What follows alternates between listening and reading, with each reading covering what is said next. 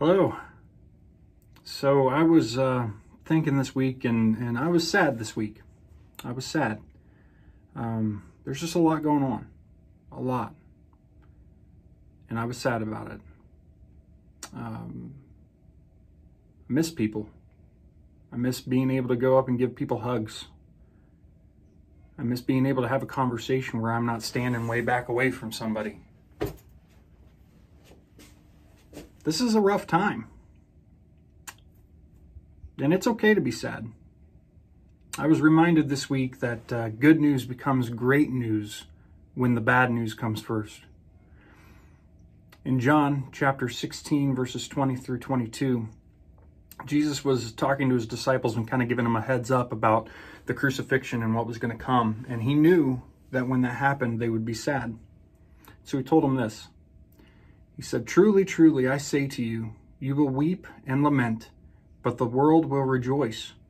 You will be sorrowful, but your sorrow will turn into joy. When a woman is giving birth, she has sorrow because her hour has come.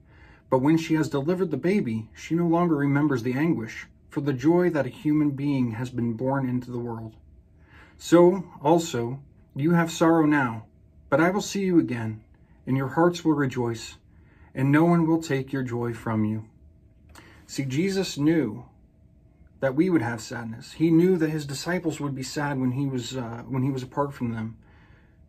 But he also knew he was coming back. And that's something that can fill our hearts with joy. So with all that's going on, it's okay to be sad. It's okay to have times when you just need to cry. I get it. But we need to keep it in our minds that we have a Savior that's going to come back, and he's going to correct this broken world and set everything right again. Keep that in your minds this week.